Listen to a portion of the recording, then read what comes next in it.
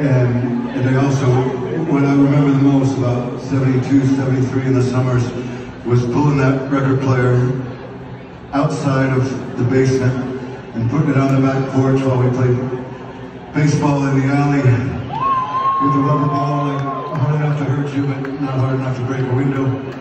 And just listening to Stevie Wonder all day long, all night long, echoing off the halls, echoing off the brick buildings, and then cut to a few years ago, we had the opportunity to record with Stevie, and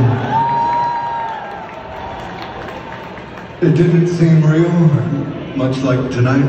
It didn't seem like it was possible, and but he was going to be there. He was going to be there at 4 o'clock, and we were going to go at this tune in the studio, and then 3:30 comes in, he's running late. So okay, no worries, how late? Like maybe 6, okay? No worries, Stevie Wonder, do whatever the fuck he wants. And 6 o'clock comes around, 5:30. He's still running late. There's a bit of an issue at home, he's got to take care of it. No problem, Stevie Wonder.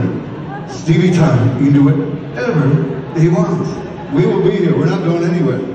But now I'm thinking, this ain't gonna happen. This probably ain't gonna happen. 9 o'clock, still not there.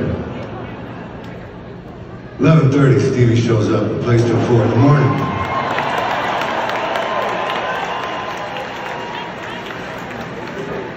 And it was a bit like going through hyperspace. I barely remember that 4 hours, it seemed like 40 minutes. But the reason I bring it up is we thank Stevie for being late, and we're grateful for that Stevie time, because in those couple hours, we wrote this song, and that's why it's called Waiting for Stevie.